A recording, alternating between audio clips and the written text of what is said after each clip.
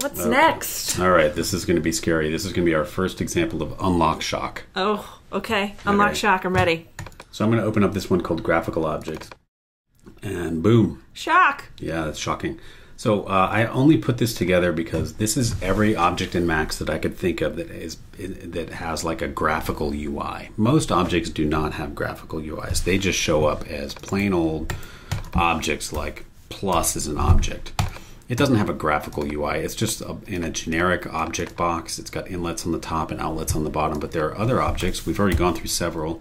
Button is one of them. Toggle's another one. These are instantiated as graphical UI elements. They are just Max objects like every other Max object, but they're instantiated as graphical UI objects. So I made this demo, not because I want to go through every single one of these. It's just this is the entire set, as far as I know, of objects that are instantiated as graphical UI objects. So we did button. I'll just go through a couple of them. So like there's a button. There's another one called LED, toggle. There's like a slider.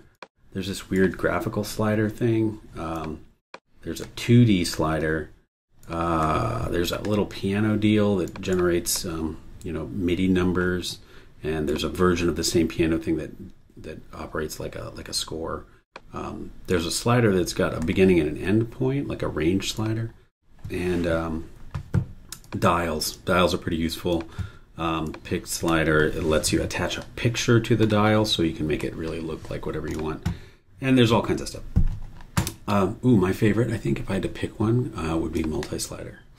I love multi-slider. So it lets you have multiple sliders inside of a single object, and it's really cool. Now, you've demonstrated it here in some of these that show that these graphical objects all have outputs. But that's something that's really important to note, is that most of the ones, even the ones that are shown here, have some sort of output. Mm-hmm. For example, the toggle is going to output a 1 or a 0. So just knowing that you can hook up a number box or a message box to these graphical objects to understand a little bit more about what types of outputs they have. Yeah, most of these are going to output numbers. Mm-hmm. Which ones are not? Well, it's whether it's a single number or, for example, with a color picker, it's going to be a set of 3 numbers. Sure, yeah. So it's just a matter of what kind of... Yeah, there's a really interesting one here, this drag and drop thing. You drop a file on it from your operating system and it outputs the entire path, like the OS path to that file, which is pretty cool. There are graphical objects that only take in or output like audio. So they're all down here in the corner, sort of. So like we talked about easy DAC and easy ADC.